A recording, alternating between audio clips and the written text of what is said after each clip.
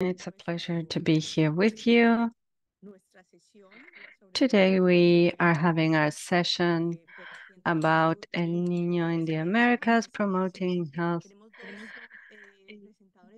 and protecting health and increasing resilience. We have two speakers for you today. We have José Marengo, who works at CEMADEN, the National Center of Monitoring and Natural Disaster Alerts of Natural Disasters. He has published extensively on the topics of climate variability and extreme weather events, such as droughts, floods, and hurricanes. And our second speaker is Carolina Portaluppi-Castro, an economist from Ecuador with a postgraduate degree in human development and education, and is right now coordinating the master's degree in public administration, and is a professor of public policies at the Casa Grande University in Ecuador. Right now, we're going to do some housekeeping and some things you should remember.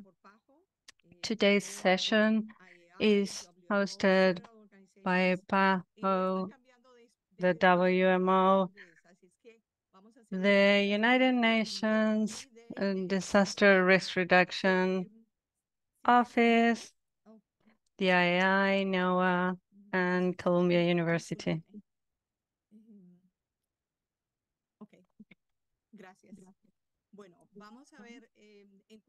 Okay, as for the interpretation, this session is available in Spanish or English. At the bottom of your screen, you have a button where you can choose the language you want to listen to.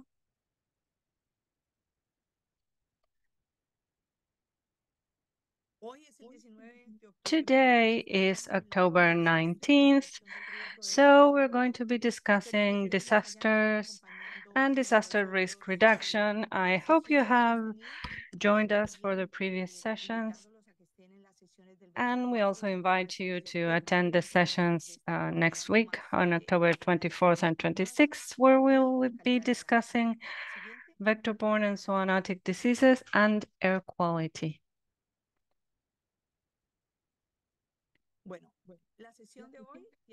Well, today's session is a 90-minute session, and at the end of the session, throughout the session, you can submit your questions. And so at the end, we will have a Q&A with the speakers. This session will be recorded and all materials will be uploaded to the website so that you can review it later.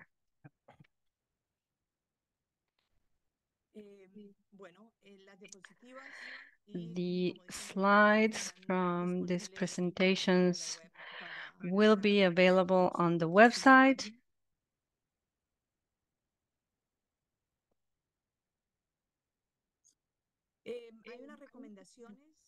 There are some recommendations made by PAHO,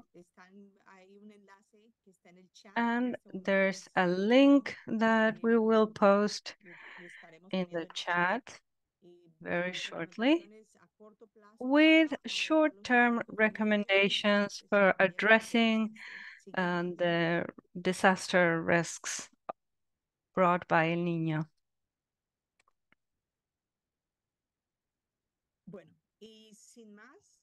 And without further ado, let's begin with our speakers. First, we have José Marengo. José, good morning. It's wonderful to see you here, and let's begin with your presentation. Okay, ¿puedo comenzar? Okay, so may I begin?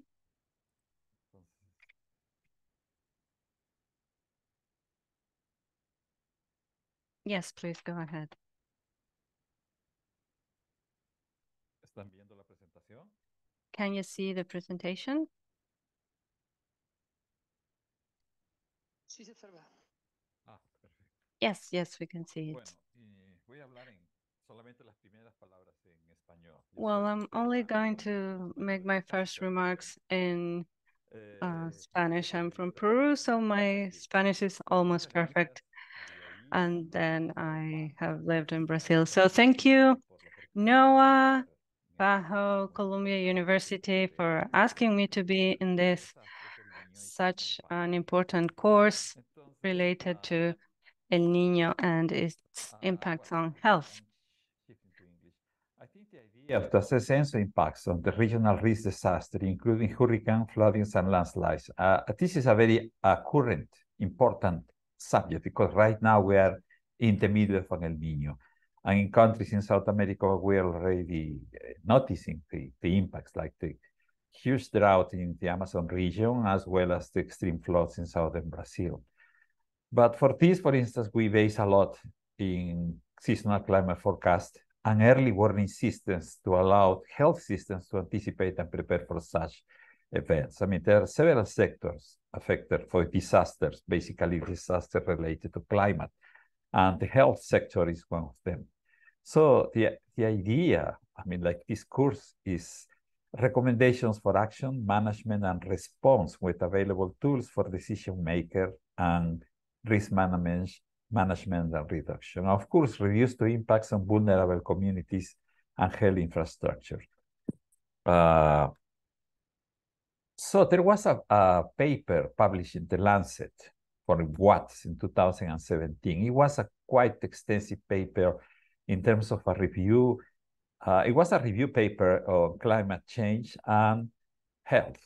It was published. I'm not sure it has been any update of it, but the idea is to develop the connection between climate hazards and vulnerability of people exposed to them, particularly with the health sector.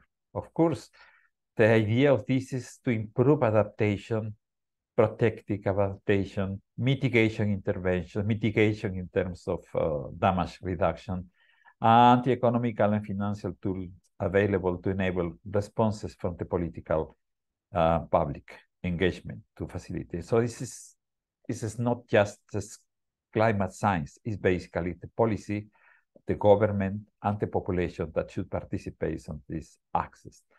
Okay, so they have diverse impacts, like for instance, what we have been noticing all around the world, particularly in the recent decades, the increase in the frequency of extremes, either heat waves, cold waves, or which are related to mortality.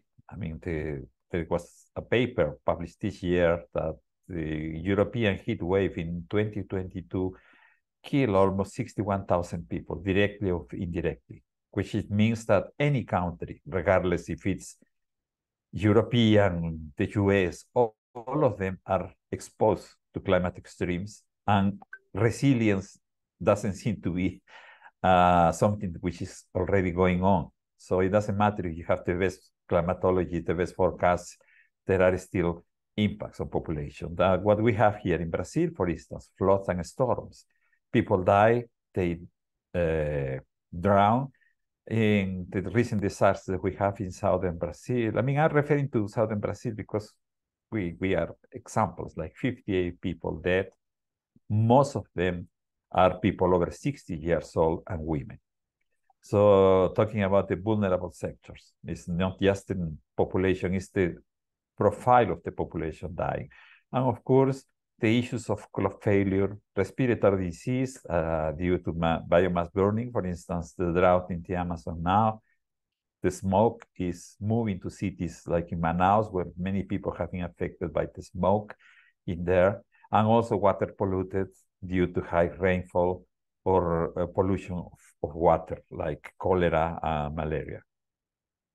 Some of the examples in this paper by Watts, for instance, if we talk about the Americas, let's say National Meteorological and Hydrological and World Health Organization reporting to provide targeted climate information used for the health sector.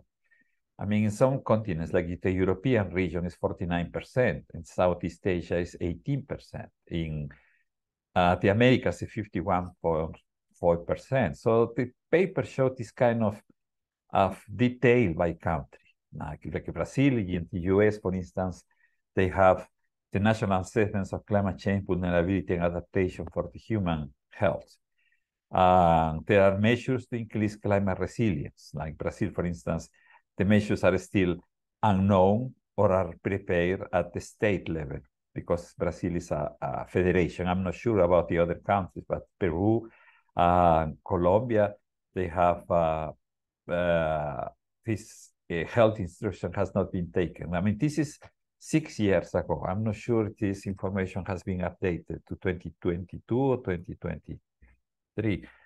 But in terms of the health anti El Niño, in this presentation, what we try to do is to promote the use, to see the importance of forecast information and early warning systems for the health sector.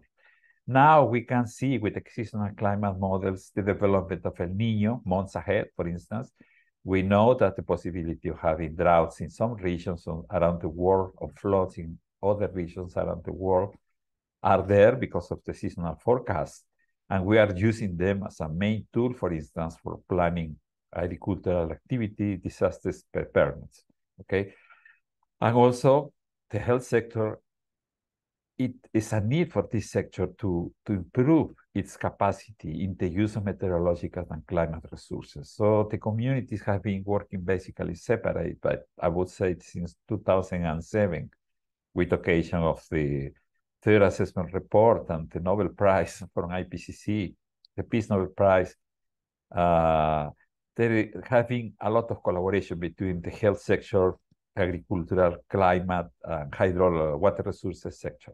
So the best example to see on the extremes is El Niño, and the opposite, which is La Niña, okay? There are changes in temperature, in hurricane activity. For instance, normally or usually during El Niño, we have less hurricanes in the Gulf of Mexico, but this year we have more.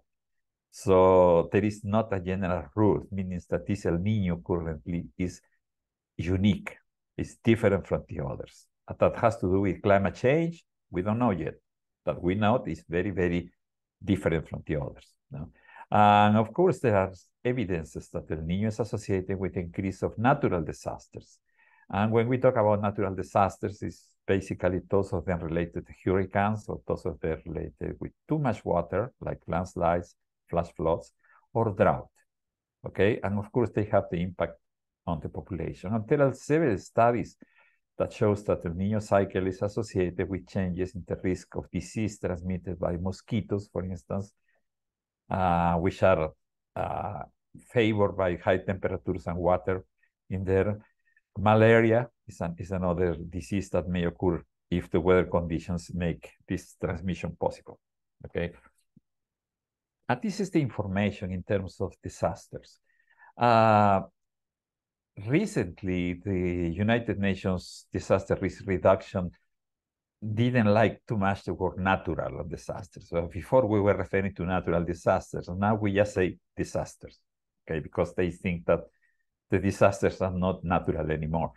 But most of them, of the figures are related to climate. Yeah, like 90.3% of the disasters between 2020 and 2021 have been related to climate. Like if you see, for instance, the number of natural hazards, weather and climate extremes fall in the category of natural hazards. And then we see the increase also of the type of disaster per year, most of them related to climate, and also the disaster cost for wildfires. Wildfires in several regions are highly correlated with compound dry heat events, which means drought conditions and heat wave temperatures. And when we talk about disasters, well, this is the only Portuguese language slide that I have the title, but the other is in English. And when we talk about disasters, it's not just the climate, because we have the hazard, which is the weather and climate events, but we also have the vulnerability of the population. Like, for instance, the profile of populations, if this population is more women, the gender thing, the age thing, and also the exposure, that meaning that many cities or sectors of the cities are built in risk areas, nearby the rivers, nearby slopes, that they shouldn't be there, but they are there.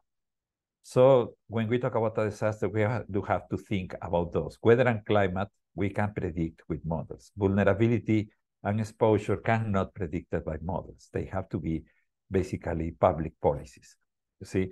And when we talk about climate, we talk about natural climate variability, which is El Niño, La Niña, and anthropogenic climate variability, which is the influence of the human activities.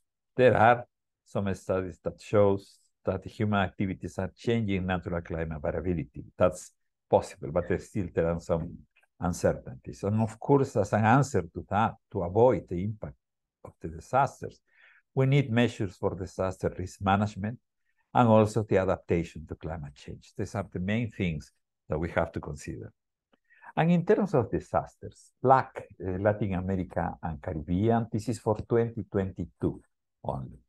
If you see the number of reported events, 63% are related to water, floods.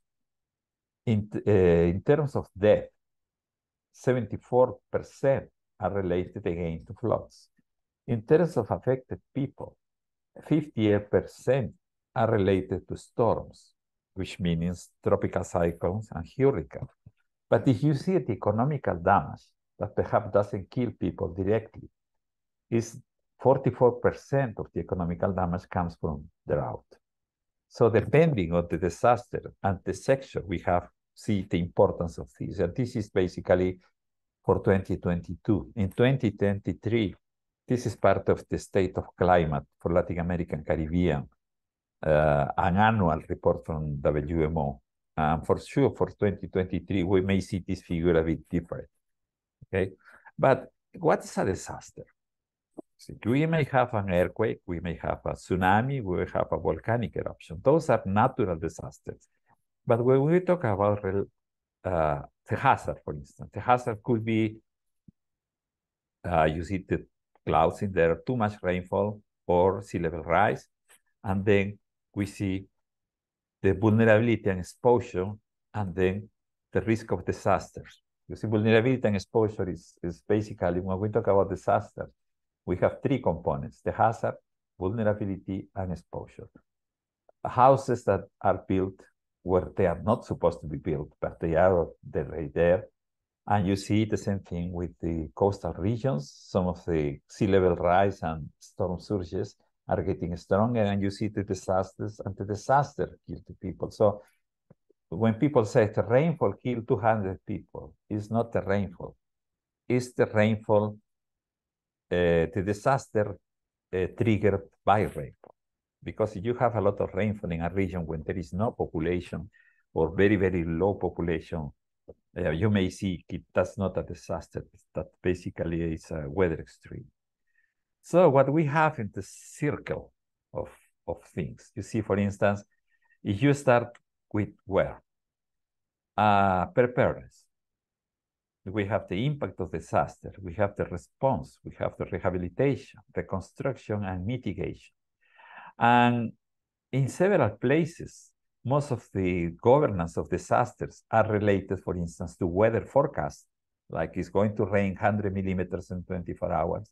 And then you go to the response, like the civil defense saying that 200 people die or things like that. So the preparedness is extremely more important. This is what we do in Brazil, in my center, CEMADEN, is the preparedness, which means that the monitoring of conditions that may lead to a disasters, and then the issue of warnings, early warning systems, like different levels of alert, high, medium, low, for the disaster related to too much water. Basically, if it rains in the afternoon, probably you will see the flood or landslide at night. And for drought, it's a bit different. For drought, we have more like a longer time scale. We have a better monitoring. But these are the disasters that kill more people, the ones related to water, too much water, intense rainfall, and record rainfall there. Okay, so there is a relation between the type of disasters and the effects on health. You see, some of the effects are potential rather than inevitable. For example, population moving and another changes may lead to increase in risk of disease transmission. This happens in the drought of 1877-79, which is what related to El Niño, in the state of Ceará in Brazil. The different reports, they show between 100,000 and 500,000 people dead because of the drought, but not because of the exposure directly to the drought. It's like the city of Fortaleza, which is the capital of the state of Ceará, didn't want the people in the city. So they built some refugee camps, and people died in those refugee camps because of unhealthy conditions, you see? So the actual potential risk after a disaster, it doesn't occur all the time. Sometimes they could be different in different areas, exposed areas, or maybe less in areas which are not exposed, you see? So disaster creates a need for food, shelter, and primary health care, which are usually not total. When we talk about healthcare, it's not just the broken bones or the wounds, it's also the psychological problem, because in a disaster we have in Brazil in November 2008 in Santa Catarina, southern part of Brazil, a study showed that 2 or 3 years later, some of these people that survived, they committed suicide or developed depression. So there are some long-term effects in terms of health. And there needs for the management of health and humanitarian aid, of course. And in terms of Latin American and Caribbean, cash is the most effective donation, particularly since it can be used to purchase supplies locally. The problem with cash sometimes is the corruption, which actually is something endemic in our region. So just giving you some examples in Brazil. For instance, the climate change in the Amazonia Cerrado, particularly in this boundary, because this is the soybean or the new agricultural frontier, the droughts in Brazil. In the Pantanal, we have the droughts and fires a few years ago, floods in several cities, like in the city of Santos, which is a coastal city related to sea level rise, and also the flash floods and landslides in many regions in the eastern part of Brazil, which is the highly dense population. And you see some statistics in there, which actually have to be updated, but you see the cost of Brazilian economy. This is $2.2 billion at the time the dollar was 3 reais. So divided by 3, you have an idea of the cost of flash floods between 1995 and 2019. So in terms of governance of disasters, that's the way it works in Brazil. We have, for instance, the prevention of the disaster, which is basically in terms of infrastructure preparedness, which is a Ministry of Integration and Regional Development. Then we have the mapping of the risk areas for disasters like landslides and floods, which is made by the Brazilian Geological Survey. We have then the monitoring of conditions, which include meteorological conditions and geological and, I would say, population conditions, anti-alerts that are issued by CEMADEN, and then you see the response. So this is basically the governance of disasters in Brazil is divided in several and different ministries. You see, and sometimes this is good, sometimes this is bad, because of sometimes there are no communication or there are faults in the communication of a risk of a disaster, for instance, and then people die as a consequence of that. Okay, that's the way CEMADEN works. CEMADEN as a center from the federal government works in disaster risk reduction. We don't issue weather forecasts, we use forecasts of disasters, basically what we call early warning systems, but we have a strong collaboration and interaction with meteorological agencies, risk analysis and disaster vulnerability agencies, global geological mapping, hydrological information, local communities. We also have interactions with scientific institutions such as universities and research institutes, and international collaborations with the US, with Europe, Japan, the BRIC countries, the Mercosur countries. And then comes the other part. When a disaster alert is issued, it is sent to CENAD, which is the National Center for Disasters, and then the alert goes to the civil defense, and then the civil defense in Brasilia, the executive secretary over there, they send it to the civil defense of the municipalities where the alert has been issued. And this is basically, it should take as short as possible. So what we do in my center in terms of disaster risk reduction, the other is the disaster risk management. So basically the pre-disaster, during disaster, and post-disaster. See, this is the sequence we work. And what happened recently, according to the National Municipality Confederation, I mean, the number of people dead, they say for exceso de chuva, it's not the rainfall excess, it's the disaster triggered by rainfall excess. Like we have 494 people dead, including 130 in the city of Recife in June due to landslides. And you see the number of deaths increasing, but at the other side, we see the investment of the government to cope with disaster have been decreasing. You see, that's a major problem because the rainfall, it depends on the age which will be the hazard, depends on the meteorological services, and the V and E, vulnerability and exposure, which has to do with municipal, state, and federal agencies and government, basically government, human actions. Okay. And in terms of disasters, the climate services that the country offers, perhaps the figure is the most important there. Because for 2021, we did an analysis, and according to the different meteorological services, 11 offered the essentials for something what we could be considered as an early warning system. But the full capacity for early warning system is only 2 countries in Latin American region. Okay, only 5 members fall into the full and advanced, with basically 5 countries: the the yellow and the advanced. You see, but the other members, 11 members, have only a core capacity level, which means is not enough. It's there, but it's not enough. You see, so disaster risk reduction is fundamental for this. It's considered not just as a matter of science, it's also a matter of climate justice and climate resilient development. And if we talk about the present, imagine for the future. So the idea of consider future climate change scenarios, like changing in extremes, may imply increase in the risk of disasters if vulnerability and exposure don't change. It's very, very hard to reduce vulnerability and exposure for cities that are already built there for decades or hundreds of years. So they have to be some policies for disaster risk reduction, some of them related to adaptation. In terms of the climate services, the MUSE, multi-hazard early warning systems from WMO members, suggest that Latin America faces with early warning capacity gaps, meaning that there's still some issues.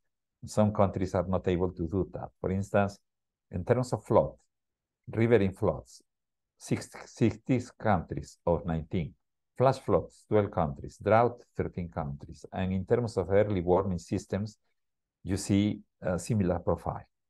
You see, full in advance and then inadequate. Inadequate in terms of early warning systems are really perhaps particularly for flash floods that are the disasters that kill more people are really inadequate. That means that there is a need to the countries to start working on this, that the climate services they offer, they lead to population protection in terms of early warning systems or disaster.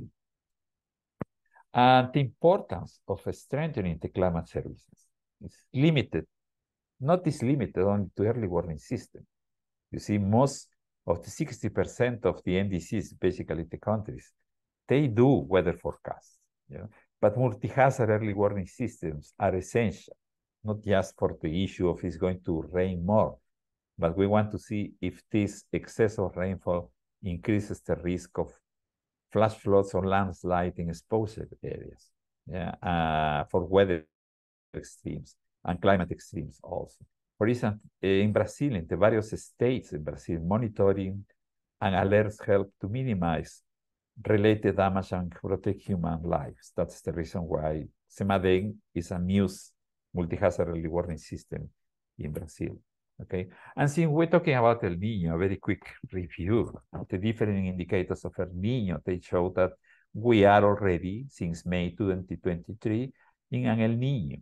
But perhaps the intensity of El Niño so far is not tan intense as the previous El Niño in 2015, 1998, 83, 86, 87. So far, in terms of intensity of El Niño, the previous one have been more intense, but we noticed that the impacts, particularly in South America, are higher, meaning that the vulnerability of the people, the number of deaths shows that vulnerability and exposure are increasing. So it doesn't matter if we have a moderate El Niño, less strong than 2016, the impacts seem to be higher, okay? And this is just a quick science review on what El Niño is. El Niño is a warming of the tropical Pacific. I think it has been understood that. The figure in there is October, September sea surface temperature maps. And if you notice, it is not the equatorial Pacific. It is not just the equatorial Pacific, which is warm. It's the North Pacific and the entire Atlantic basin, and even the Mediterranean Sea, part of the Indian Oceans. Mediterranean Sea, remember this tropical cyclone that affected Libya and killed more than 5,000 people. So what we have now, El Niño EP, the East Pacific. El Niño, when the warming is concentrated nearby the Pacific coast, and El Niño CP, the El Niño more concentrated the warming in the Central Pacific. And what we have now is more like the El Niño East Pacific. And if you see the impacts in there, the red colors, the brown colors mean less rainfall, and the blue colors means more rainfall. And right now in South America, for instance, we are in September, October, November, and this is what's going on. A lot of rainfall in the south and drought in the north part of the Amazon. And if the situation keeps going like this, the situation is going to become even worse in austral summer and austral fall. Austral fall is the peak of the rainy season in Northeast Brazil. And if you see the brown color in there, may suggest that we are going to have very, very dry conditions on that region. And if you notice 2023, this is let's say, the evolution of sea surface temperature in El Niño 3-4, which is a region in the Central Pacific in there. And you see, for instance, these are other years, and 2023 is the warmest from, at least from the period between 1971 and 2000. Okay, and if you see in the map of sea surface temperatures, like I said before, it's not just the Pacific, it's the North Pacific and the Atlantic region, tropical and extratropical. Remember that the Hurricane Lee, for instance, ended up in the north of United States, nearby Canada, because you see the extreme warm waters in there favor the presence of the hurricanes in there. Okay, so it has been a very unusual year. I mean, and these are the typical impacts we see in El Niño. You see, during El Niño, for instance, brown means that warm and dry, which is mean less hurricanes. But at least until now, I'm not sure if the situation has changed, but we have the Rina hurricane. So basically, we have a lot of hurricanes and we are still fourth in the list. Okay, and of course, the number of hurricanes has increased because the tropical Atlantic has warmed. And in this case, the El Niño, the interaction between El Niño is highly correlated, working very, very close together with the Atlantic. So we have two major players this year, the El Niño in the Pacific and the warm Atlantic in the tropical North Atlantic. So it's a combination of both, okay? Like I said, these are the patterns of sea surface temperature, just quickly. December, January, February, and the second column is March, April, May. You see 1983, 1998, the 2005, which was a dry year in Amazon, 2010, and 2016. You see, and this is the March, April, May. And in some of them, like 1983, the tropical Atlantic was relatively cooler in austral summer, but it got warmer in the austral fall. And in the others, you see this combination between Atlantic and Pacific, you see. And when we talk about drought in the Amazon or drought in Northeast Brazil, each drought is different. For instance, in 1983, you see the red color that shows the drought in the central and northern part of the Amazon. In 1998, is basically most of the Amazon. In 2005 was the southern part of the Amazon, the same region that seems to be affected by droughts now. In 2010, we have the Central and North Pacific, and in 2016, we have the whole Amazon. So each drought is different, not just in the Amazon, but also in Northeast Brazil. You see, for instance, in Northeast Brazil, negative rainfall anomalies are concentrated in some regions. In 1998, it was the whole region. In 2005, was the northern part of the region. But we go to March, April, May, which is the peak of the rainy season in Northeast Brazil, the situation changed. 2016, 98, and 1983 were very similar in terms of intensity of the drought, okay? And in terms of the consequences of El Niño, one of the consequences of El Niño is the increase of rainfall in the southern part of Brazil, I mean, the La Plata Basin. And this is what happened in the first days of September. Almost 58 people died, I mean, 51 people dead and 7 missing because of the rainfall. You see the Taquari River, because of this rainfall, it raised almost 17 meters in 2 days. And the populations were very small. Many people died, particularly people above 60 years old, people with less possibility of running, moving, or like many young people did, they climbed basically to the roof of the houses, and they were not able to do that and died because of this. And what we have now also, the opposite, is the drought situation. You see, it's interesting to see this map on the lower right. You see the blue color, which is the state of Rio Grande do Sul, where the previous slide shows, blue color, more than 300 millimeters above normal, and then this color, orange color, is the drought. So we have in Brazil, which is a continental country, basically, 2 extremes. And in terms of maximum temperatures, higher temperatures in there.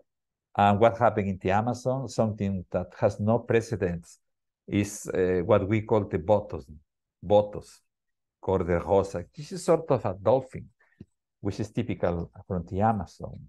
I mean, it has never been reported, but at the time were 110, but 120 of these animals died because of heat stress.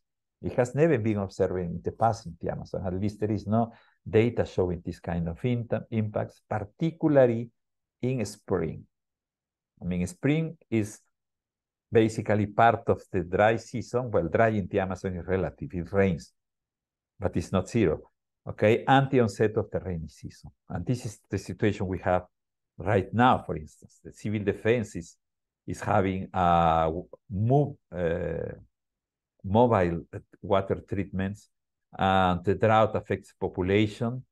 And this is Friday, Black Friday. It really is Black Friday, meaning that most of the people, most of the commerce bring their goods for selling in the city of Manaus. But the Rio Negro levels were so low that they couldn't move. And this, if you see in this figure, was a Rio Negro in Manaus. The dot line represents the climatology, and the red color represents 2023.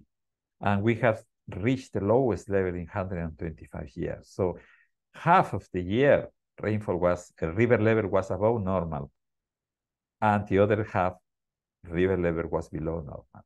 And you see the smokes, for instance, affected the city of Manaus.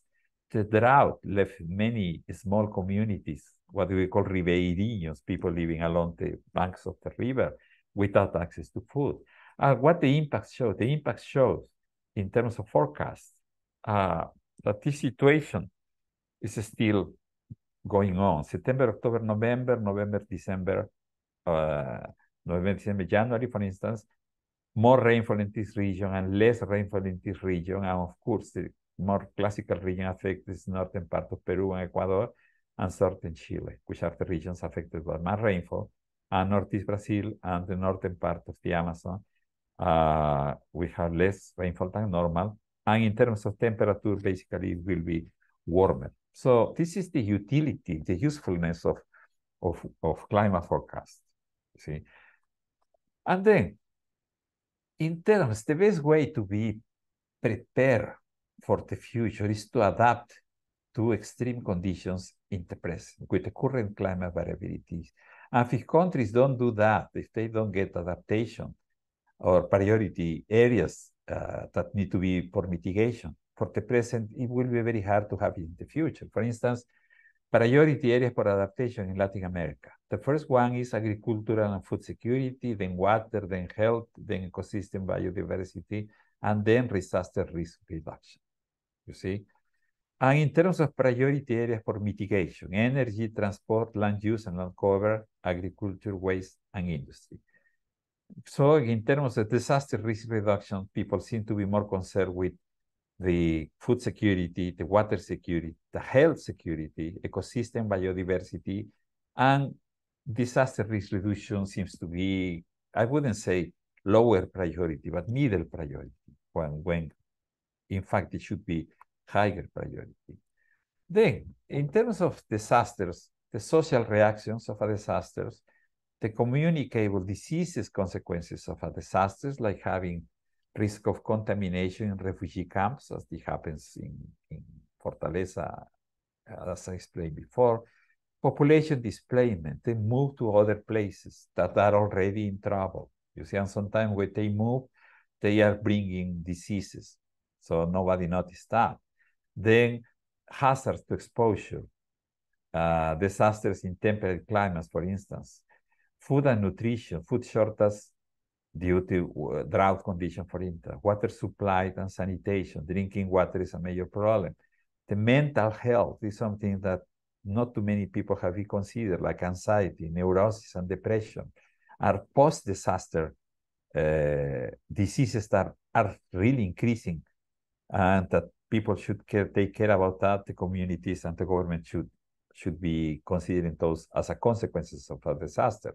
And of course, the disaster related to health structure. You see, because sometimes, like we have seen here in Brazil, the rainfall is so high that the main hospital get flooded, or the water is basically filtering and then is coming from the roof of the hospital. The hospital has to be abandoned, which is a major problem because that's the place where people who has been affected by the disaster should be there. If there is no hospitals in there, they will depend basically on the army or voluntary donations, but that's a major health problem in there. Well, with this, I finished my presentation. I was trying to give some focus in El Niño and their consequences, and also to the issue of extremes of climate variability. El Niño now is the best example of what's going on in South America and probably in other regions of the world. And then the possible impacts of interannual climate variability extremes in several sectors of human life, including health. Okay, well, with this, I finish my presentation. Thank you very much. And I'm available for questions if any. Thank you. Thank you, Jose. A question, do we want to move on with the second presentation, or do we want to move on to Haley, the questions right now? Let's go to Carolina's presentation now. Okay, excellent. Carolina, good morning. Just a brief presentation that I did at the beginning, but I want to highlight that Carolina has a great trajectory in the sector of social organizations of development and international cooperation. So welcome to the session, and the screen is all yours. Thank you. Okay. Hola, buenos días con todos y con todas. Well, good morning, everyone. I'm Carolina Portaluppi. I work in technical assistance in the UN program, development program, mostly in post-disaster recovery. And today I wanted to make a brief presentation but I wanted to say hi from the ancestral community of Sinchal in the province of Santa Elena. And my presentation is about an experience that we are conducting.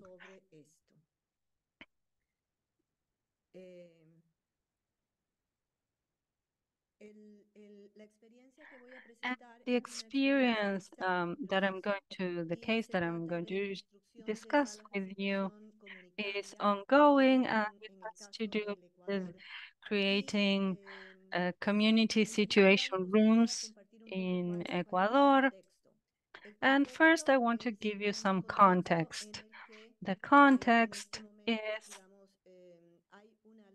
one in which, for example, right now we have an orange alert issued by the Risk Management Secretary, which is in charge of disaster risk management in Ecuador, monitoring the threats from El Niño in 2023 and 2024. And as part of that orange alert, we have identified that 17 of the 34 provinces in the country have a high likelihood of impacts by floods and landslides, 143 of the municipalities and 108 local rural parishes, that's part of the smaller populations, and estimated based on what happened in 82, 83, 97, 98, most of all, but also in the last floods that we had in 2008 and 2023, it's estimated that the El Niño is going to affect all sectors: society, the healthcare sector, housing, infrastructure, and the subsectors of water and sanitation, telecommunications, electricity, etc.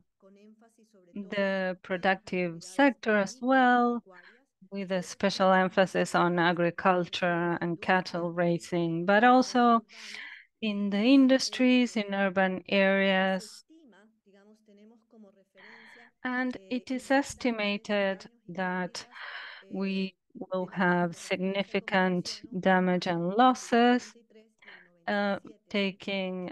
compared to what happened in 82 and 97. So these would be the direct results of this event.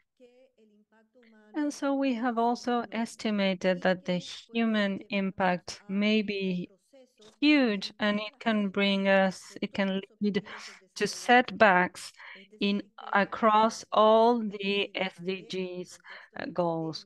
So even after the pandemic, there was an assessment that estimated the damages and losses at $17 million. The impact of this ENOS will be significant as well. Macroeconomically, also some significant damages are predicted at the balance of trade, balance of payments, and an increase, a sustained increase in prices, what is called inflation. In Ecuador, we also have experience of how poorly managed disasters have an impact on governance. After El Niño in 97, 98, we had a period of political instability. We had several administrations, different governments during a short period of time. So that increases instability and the likelihood of conflict. So something we didn't have back then was an exponential increase in all kinds of violence, especially in the coastal areas from the province of Esmeraldas to Guayaquil. And this is believed that it is believed that if this is not well managed, this can have a negative impact on political stability, violence, and conflict. So with that scenario, what is the need? The Secretary of Risk Management, which, as I mentioned, is in charge of managing disaster risk in the country, has requested the technical assistance from the UNPD to basically reinforce four things: coordination, information, communication, and this that we call preparedness for recovery. This chart that I'm showing here shows a little bit how the national decentralized risk management system works. And this was created by our constitution passed in 2018, and it is written in Articles 389 and 390 of our constitution, where it stated that this risk management system includes all levels of government: the central state, all provinces, all parish councils or cantons. And it will work under the principle of subsidiary decentralization. So this means that whoever is at the lowest level at the territory should be able to respond. And in case if they don't have the capacity, then the next level of government should step in, but always respecting the political authority of whoever is in the territory. So what does this mean is that for this system to work, we need each of the levels of government to work within their competences. The central state doesn't have the same competencies as a provincial government or as a parish council. So we need that the flow of information to go from the lower levels of the territory to go up to the higher levels, so that this principle of subsidiary responsibility can be applied. And in this pyramid, what is in green, the central state, the provinces, the cantons, and the parish governments don't just include their competence, but we also have a national risk disaster committee. We have committees, emergency operations committees at the lower levels as well. And for the parish councils, we have something that is an emergency parish council. And those exist, and these have become institutionalized throughout the country after the approval of the Constitution in 2008. But we have found that there are gaps in coordination and information at the lowest level of government in the territory. So we mean small communities, small towns. These are territorial units that are part of a parish council, but it's the lowest, the smallest level. For example, to mention something here, I'm in the ancestral community of Sinchal today, which is one of the 18 communities in the Manglar Alto Parish Council, which is also part of the Santa Elena Canton of the Santa Elena province. So a rural parish, such as the one where I am today speaking to you from, has 18 ancestral communities.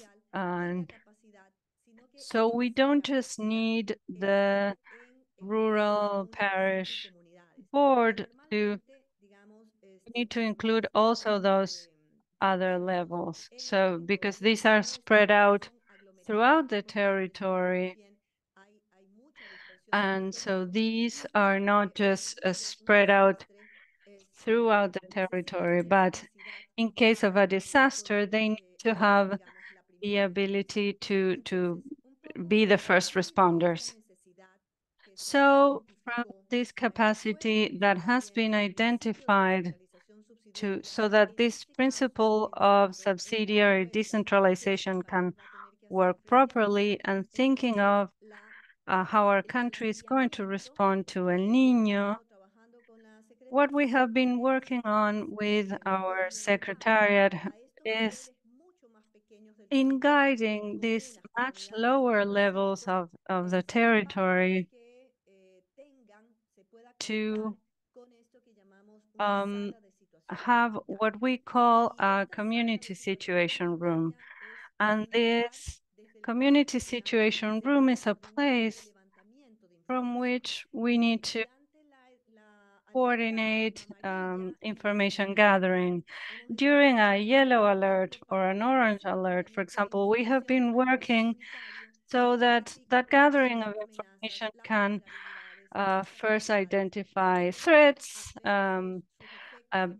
adverse events, capacities, vulnerabilities, and so that perhaps when we have to respond, we also need to collect information about the response to emergencies that have taken place, but also the needs and the gaps that we identify. In a commune, for example, and the idea that we have is that all of this information that is produced and obtained with participation from local stakeholders, it can be useful so that the local boards can make the best decisions. For example, we have been providing guidance so that these smaller territorial units can identify actions to mitigate the effects of an event such as El Niño, but also strengthen capacities and preparedness to be able to provide a first response. And something else for this community room would be to have communication with the higher levels of government to be able to address the needs of care of the population that has been affected. What do we need to create a situation, a community situation room? Well, these guidelines are, we have tried for them to be useful in the most precarious situations with little resources, and the first thing we need is for this room to not just be up in the air, but we need the authorities in the local community levels, the commune, the town council, the parish board will create a risk management committee that includes the community and the technical teams that work in the territory. For example, where I am today in Sinchal, we have a health unit of the Ministry of Health, a primary care unit, and there's also a unit that is also connected to social security. And so we need this community situation room to also include the healthcare providers, technical teams, but we also have educators that work inside and also in outreach to the community on children's health. And we also need to have the leaders of the water administration boards, some community entities that are responsible for providing water to the communities. So the idea is to have a commission that brings in mixed teams, including leaders, women and men from the neighborhoods and the smaller communities, but that will also include the technical staff of the people who work on healthcare, on children development, and water. Esos equipos trabajen. So the goal is to have those teams to work on a community plan. When we talk about a community plan, it's a very simple thing, something that we do in a context of a small assembly with all these stakeholders. And the purpose of that plan is to identify all those things that can help us reduce risks at home, in the neighborhoods, communities, and in the bigger area of the community. On the other hand, the other question we ask is, what do we have to do to increase those response capacities? And it's unbelievable that at the beginning, when you think about it, we believe there's a little resources, but in fact, as we talk things through, we realize that we can find different types of resources. So the goal is to have these first response brigades. We also need to prepare community evaluation, risk evaluation groups. We call EVIN in Ecuador, which is initial needs evaluation. We don't ask them to have that, but at least to have an initial report that helps us provide basic information to assign these EVIN evaluators, who are people working around that system. So we're promoting community alert systems, very simple things such as identifying levels of floods or risks to light posts, so that if there is a level, a little line marked on those posts, so that if people see that that level is increased or excess, they have to evacuate. Here we have a piece of paper that we worked on with the Santa Elena and Barcelona community, and this is regarding the ENOS 2023 and 2024. And here we talked about what we can do to increase people's capacities at the level of homes, neighborhoods, communes, and administration boards. There we have a good number of houses, and this was done with the participation of all the stakeholders. So we need a plan. We also need to work as a team. This photograph is a photo of Sinchal community. I'm actually in that very office right now, and here we have all the staff, and there we're identifying on that map children aged 0 to 3, and also homes with pregnant women or children that have chronic malnutrition. So this is something we're doing with child development staff and also with information from the community town council. So we need a few things for that. This photograph is what we call a kit provided by the Secretary of the Risk Management. This is something that has been identified for first response to risks, but due to the lack of resources in Ecuador, only the boards that are under the administration of this Secretariat of Risk Administration have been provided. So they only exist at province level, and the more than 220 municipalities, but that kind of equipment is not available in smaller communities. But we need at least a physical space working tables, chairs, markers, if available, a computer, internet access. Of course, that's not always possible in all communities. So it's a basic kit. For example, in places where there's no internet available or computers available, we at least work with other alternatives that are less expensive and more accessible to the communities. What can be done is, for example, with this map, we have the map of the ancestral community of Sinchal.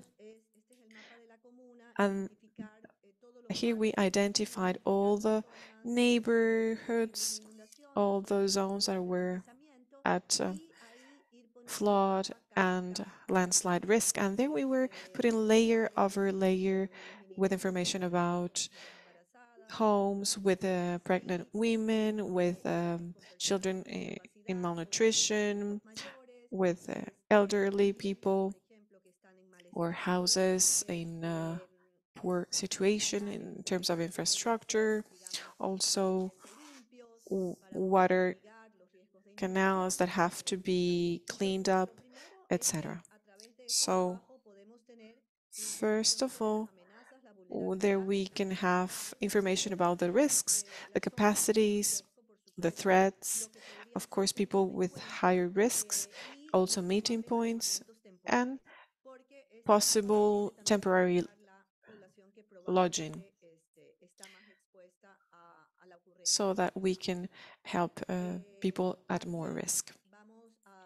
Also, we will able to have information once the events occur, information about those happening events, the main effects of those events, the response, the assistance gaps, and to be able to provide that information to the next level of government administration.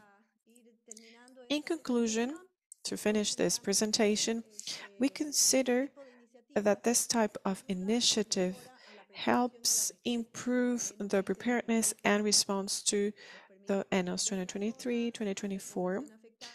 It helps us understand the needs of the population, to provide assistance with the community resources, and to coordinate from the community humanitarian response under the impartiality, neutrality, independence principles. Also, it helps improve the flows of information among the smaller levels of territory and the state or the government institutions that has wider capacities. We know who we can provide this information, how we do it, what gaps can be notified, and what are the vulnerable groups. It also helps multi-level coordination and promotes the participation of the different stakeholders in the territory. And by improving that flow of information, also multi-level information coordination can be improved from the smaller or the lower level to the government level. So all this is aimed at reducing the loss of human lives and also the damages and economic losses associated with the disaster. We also think it helps increase awareness about the risk, the danger, and the need to be more resilient in our communities. Thank you.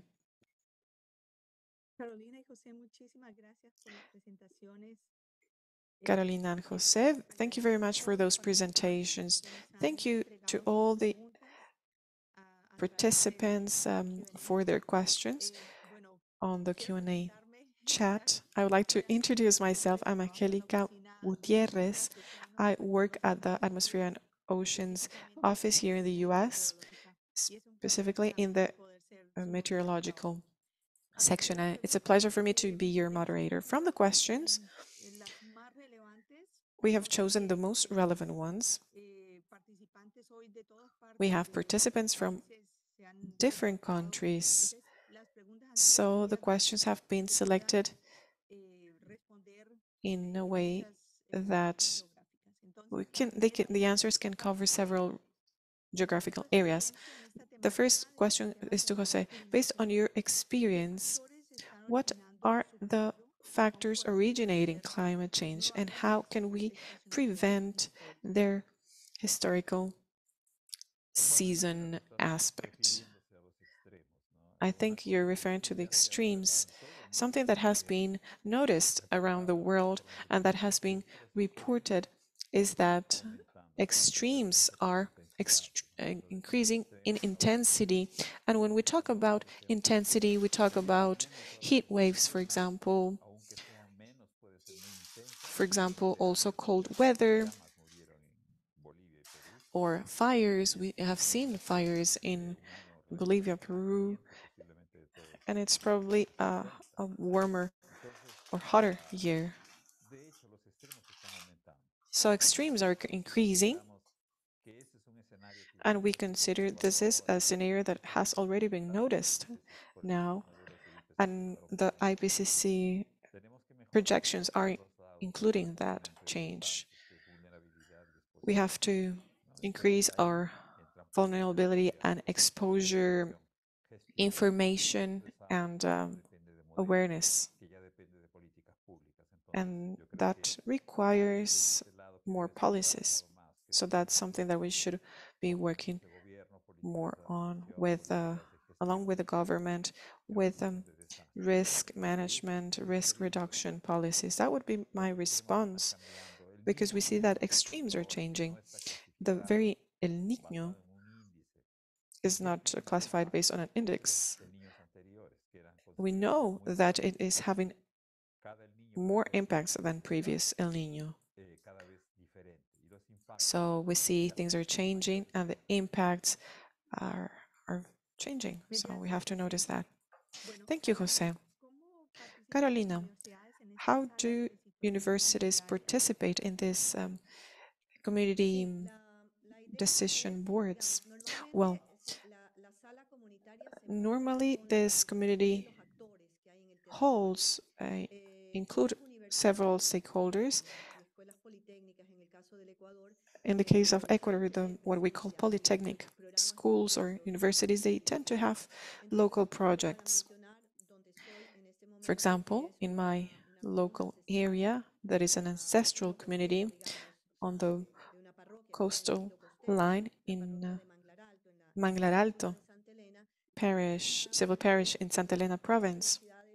Here we have local universities, and the Santa Elena State University has programs in our area, but also we have the Coast Region University also support us, and they provide technical assistance to what we call the parish government in terms of preparedness, and also to help us increase response capacity. So in the specific case of this smaller community, we have the Higher Coast University. They work with the Water Administration Unit, and they have been monitoring water quality in reservoirs and in homes. They have been supporting us to have more automated monitoring processes. In the past, these monitoring processes were done manually, and there was a single gentleman who knows how to do everything, and if he stops working, the system is going to collapse. So the academia, they're helping us have more automated processes for that. For sure, water supply is going to be a problem because, for example, in 2020 floods, we had contamination of water sources and some of the water pipes broke and the water quality was very poor. So that not only affects people's health, but also it brings us far from the goal of preventing child malnutrition that we know is very high in Ecuador. Thank you, Carolina. Quiero darle un saludo a María del Pilar Cornejo. As you mentioned, the ESPOL, the Coast Region University, I would like to thank her for that great work. And the next question, we go back to José. I'm going to put two questions in one. Why are the risks higher this year if El Niño is not that strong? And what are the risks for the Amazon basin? Well, to start with the Amazon basin, we see a big drought in the western part of the region. It's not during the rainfall season, it's mostly in the spring, meaning that we're having a pre-rain season drought that wasn't happening in previous years. So the concern is that that drought will extend until summer in the southern hemisphere, and that would have very bad consequences, not only for the biodiversity, but also it would affect the population, as there might be more wildfires, more smoke around, and also their transportation will be limited, as they tend to move from one place to the other by boat on rivers. We see there is smaller or lower rainfall during rainfall peak seasons. Can you remind me of the first question? Sorry.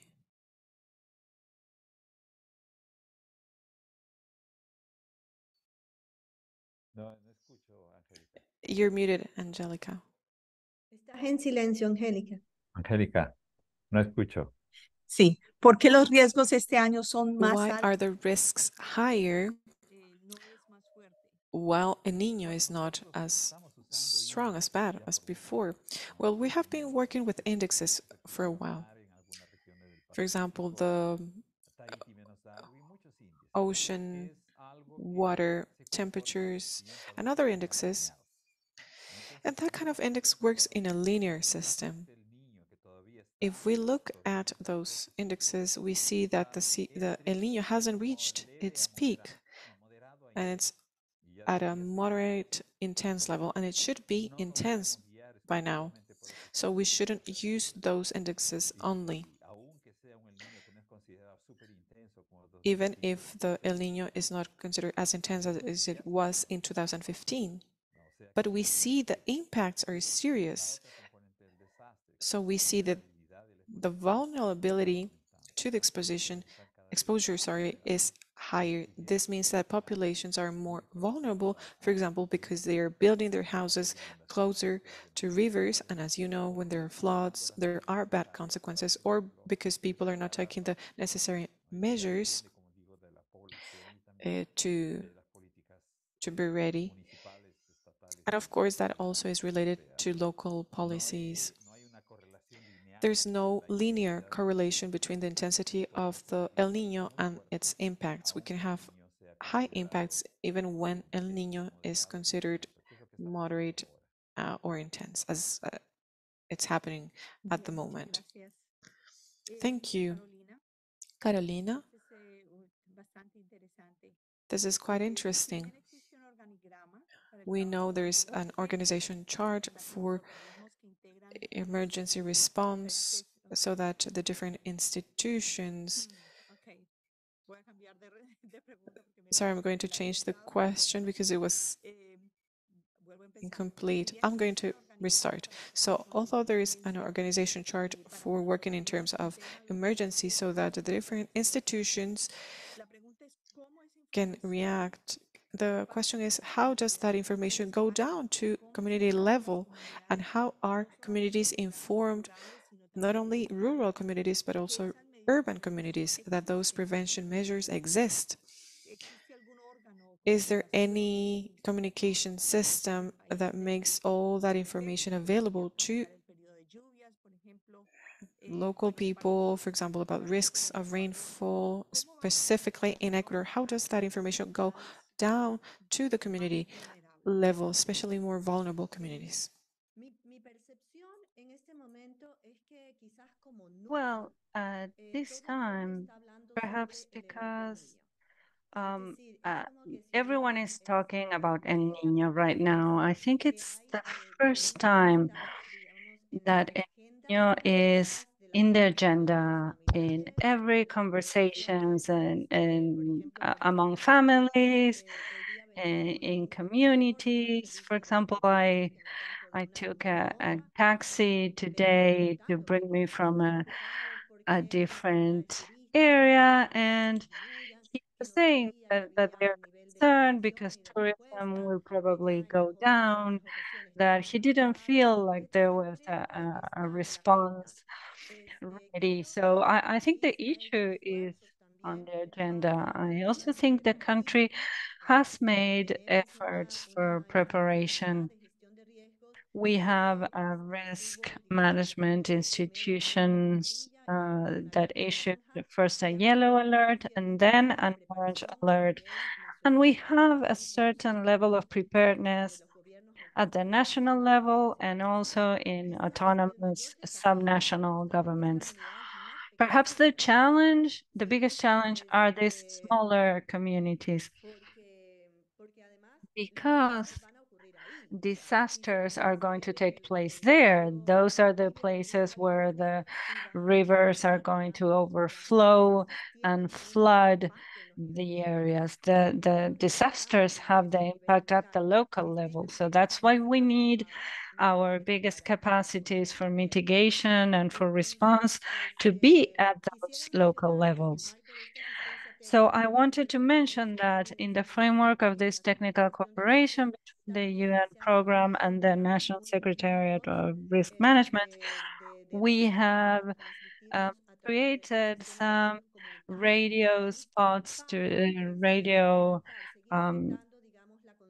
advisories to be broadcast in the national and through radio at the national level, and also the importance of having family and more local community plans. That's something that has been stressed, and something that was done by the Secretary of Risk Management in coordination with the Ministry of Agriculture is to work on 7 charts that aim to provide information for some economic activities, especially that have to do with agriculture and cattle raising, but especially aimed at small-scale producers. For example, the production of crabs, the capture of crabs in and some, for example, some rice or corn farmers, and to disseminate information so that people can make the most resilient climate decisions taking and so there's still a lot to do, and this is almost on top of us. So Jose, a technical question. So taking into account climate variability, what happens with the uncertainty in mathematical models when we need to take decisions about a risk? Well, in my own experience, that's one of the biggest risk.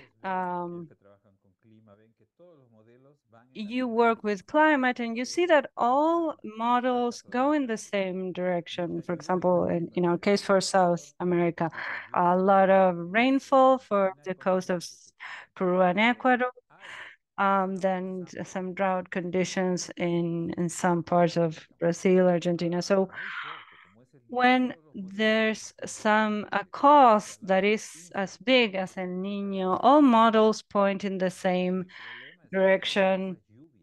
But the thing is about the rainfall, there's a difference on whether it's spread out through a series of days or if it falls all at once. So we have different models for that. And so sometimes we need to use our personal experience as well. I know people who believe the model. So if the model tells you to jump off of the window of the 20th floor, they do. But there's no model that it's 100% accurate. There is always uncertainty. So when politicians inform, they need to say the prediction is so and so minus plus so and so. That indicates that there's an uncertainty. And this doesn't mean the models are wrong. It means they're not perfect. We need to use our heads, our experience, what the data shows, what our experience shows. And so the model is a tool, a man-made tool to help us make decisions. But you cannot make your decisions exclusively on what the model projects or predicts. That is a great reflection, Jose, because this is also stressing the significance of the local knowledge, which is fundamental for decision making. And going back to Carolina, and I'm combining two questions because they are quite connected. The first one is a question made. Is the community situation room similar to, or is it a resilient system in the framework of the WHO? And the second one is, given that there are so many sectors and different stakeholders working on risk and resilience, do they really achieve a transdisciplinary agreement? So is there actual transdisciplinarity in actions? Well, I think what we are doing, we have identified within the institutional regulatory framework for risk management in a country, we have the risk management secretariat. And we have identified a need to have a tool that will provide support at the community level to make the best decisions. And that tool, we call it community situation room. And yes, it is connected to or built under the references of the strong frameworks that we have available. But for example, here, there's a healthcare unit, and usually they have their own situation rooms. But we have decided to broaden the scope of this one so that it's not just for the healthcare sector, but it's a room that involves all of the stakeholders from the community. So we have the healthcare sector, of course, that is key, but we also have protection, where we have child educators, but also people who work with highly vulnerable groups, such as the elderly, people with disabilities. And we're also bringing in productive associations, people who are going to be very affected. For example, here where I am right now in this commune, they produce lemon. They are dependent on the production of lemon. There's diversified production, unfortunately, which would increase resilience. So this increases the vulnerability. So we have these agreements and we have a plan. And the idea is to build on that plan. So I saw that someone was asking about community committees, which are part of the decentralized risk management program, but the creation of those committees, that is still too new and too few have been created. So we need to increase that so that they're not only at the parish level, but also at the lower levels. So for example, some others are calling them commissions, some others call them teams. Right now, at this point, we don't care about what they're called, but we care about what they do. So this community situation room, we think it can be a tool for those teams to produce the information to make the best decisions possible within their area, but also to communicate with the other levels of governments that they will have to go to when they have needs or gaps in the response. So that's what we're doing. I think and next year we will be able to tell you how we did. Well, we have many questions that are super interesting. We were supposed to finish right now. We're out of time already, but I wanted to ask you if you can answer one or two more questions. And if you can stay and listen to that, that would be great. Can you stay for 5 more minutes? José and Carolina? Está bien, tengo que salir corriendo luego. Yeah, no problem. I need to run out afterwards, but no problem, because we're having some activities here. Well, okay, so the last question for Carolina. What regions in Ecuador are the most vulnerable? Do you have references of the differences between Ecuador and Peru? Are there any joint or bilateral actions, given that they're sibling countries? And well, Ecuador is quite a small country. It has 17 million people, 24 provinces. And so in the first scenario, our risk management secretariat has identified that out of the 24 provinces, 17 would be affected. Some are susceptible to floods and others to mass movements or landslides. So in the coastal area, we also have the threats from high waves from the sea. So it's a country in which 17 of its 24 provinces would be affected. And the estimates done, taking into account from sea level to a higher area. And we already have experience with Niño. And we also have a track record of events that didn't get as high to be as high as the El Niño, but they were included extreme rainfall. For example, in 2008, we were halfway through to El Niño considering rainfall, and we have 250,000 people who were directly affected by this. So we do have the El Niño event, but we're also more and more having these extreme weather events. Right now, for example, we have a high likelihood of rainfall. It is raining in some parts of the country.